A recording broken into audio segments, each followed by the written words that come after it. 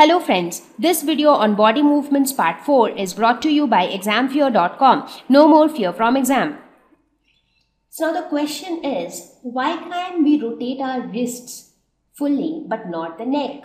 So when you think of your wrist, as I said, you can rotate it completely. Just try it out yourself just now. So what do you see? You can rotate it completely, but when it comes to your neck, you can just move it right and left. So back and forth, either right side or the extreme left side, but you cannot rotate it completely. So why that difference? Why is the neck moving in a different way than the wrist?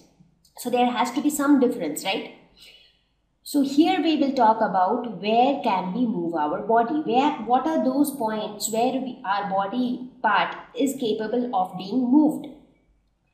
So these, for example, when you move your arm, like when you're playing badminton, you can move your arm from the elbow part. So you can actually feel that something is fixed here and you can move it from here. Again, you can feel that something is fixed here, but you can move your hand from here. So from here you can fully rotate, from here you can just move it back and forth. Again, from the wrist you can rotate it completely. When you look at the fingers, again the fingers can be moved, but they can only be bent. So you see, there are some specific points from where you can move your body. So what is so special about these specific points? What is special about the elbow, wrist, the shoulder part and the fingers? What is there inside them which allows the movement in these parts? So here comes the concept of joints. So at each of these points there are some joints present. So now the question is, what is joints? So joints, what is the meaning of joint? A point where two things are joined. So that's the joint, and these joints allow movement for that particular part. So wherever we have joints inside our body, some kind of flexibility is there. So what exactly are joints? So joints are the points of contact between bones or bones and cartilages. So let's look at this picture. So here you see this is a bone, this is another bone.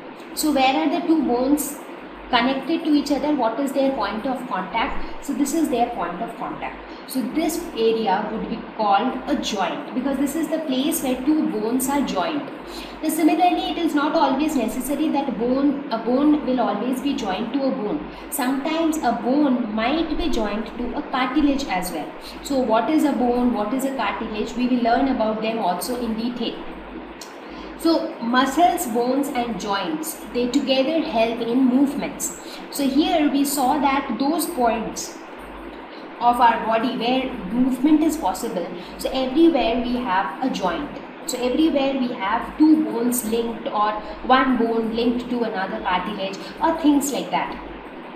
So it is like this. Let's say these are different. Now when you think of a scenario where people are dancing, so what do you see? Different parts of the body are moving. For example, you see the knee is bending, the arms are moving, fingers are moving, neck is moving. So at each of these points you have a joint, and these joints result in movement. Now joints alone cannot cause movement. Bones, muscles, joints, all of them together help in movements. So let's say when you move your arm, what happens? Let's say when you stretch your arm and you fold your arm. In both the scenarios, what happens? The joint at your elbow, it helps in the movement. So you see the muscles here, they contract, they expand, as a result of which that movement is possible. So we will learn about it in detail a little later. Now when you talk about joints, there are many different types of joints.